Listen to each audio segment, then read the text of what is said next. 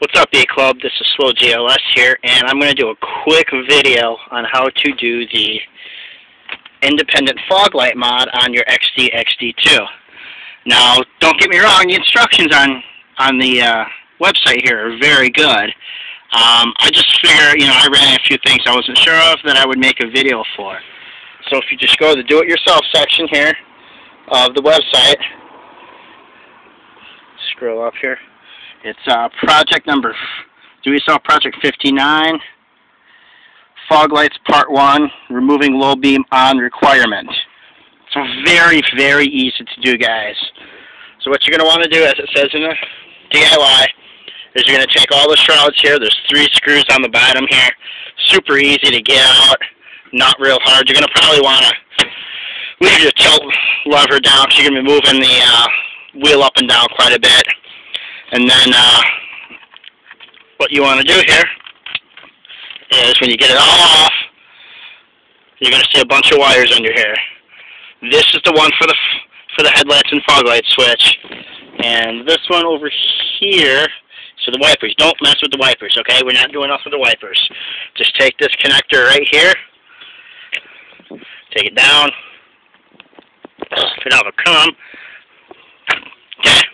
Comes down. Now when you bring back the shroud or all the stuff here, the electrical tape and whatnot, this wire here and this wire here are going to be looped together. All you have to do, take wire cutters, cut that wire in half. This right here is no longer useful, okay?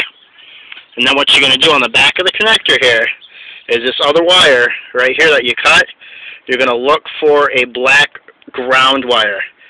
Right here where I have my finger on. Cut that from here, or you can solder it in, but what I did is I just took a butt-end connector and I cut it together. You're going to take this pin right here and this black one, and you're going to splice them together.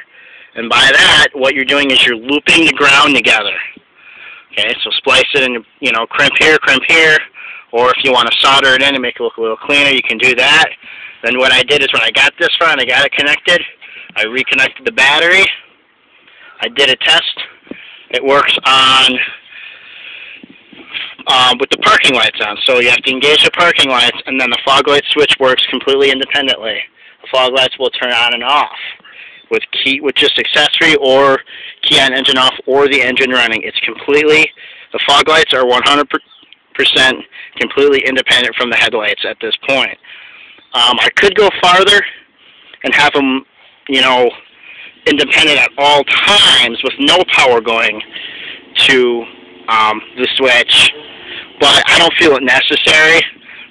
This is good enough. At least I can drive around when it's dusk out and throw my fog lights on with the city lights. But like I said again, cut this wire, these 2 yellow wires are looped together, cut them in half, and connect them to the black ground wire, and you're good to go. That is literally all you have to do.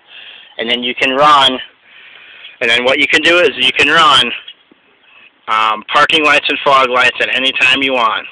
Alright guys, if you have any more questions, let me know, or otherwise go to the do-it-yourself page. It's very easy to do. Talk to you later.